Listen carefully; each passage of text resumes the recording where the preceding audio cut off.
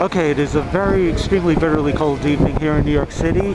If my voice sounds a little muffled, it's because I'm wearing a face mask, and that is because it is extremely freezing right now.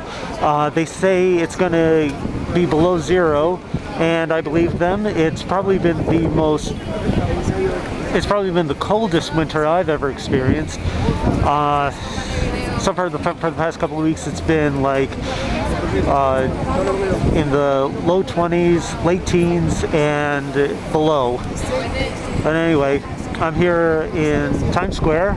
I'm at Duffy Square, Father Duffy Square, and what we have here is a protest for democracy in Venezuela.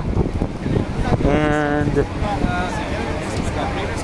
what's been happening in recent weeks is that the bus driver Nicolas Maduro has arrested among a number of people, most recently the mayor of Caracas, and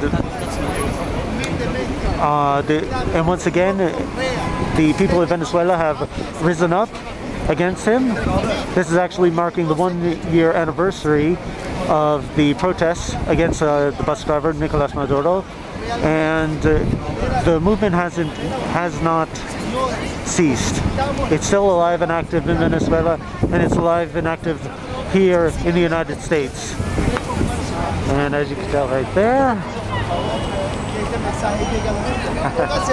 the gentleman right there, I don't know if you can see it or not, he's holding my flag there, the Gran Estrella right there, you can notice it with the big star, the one I made.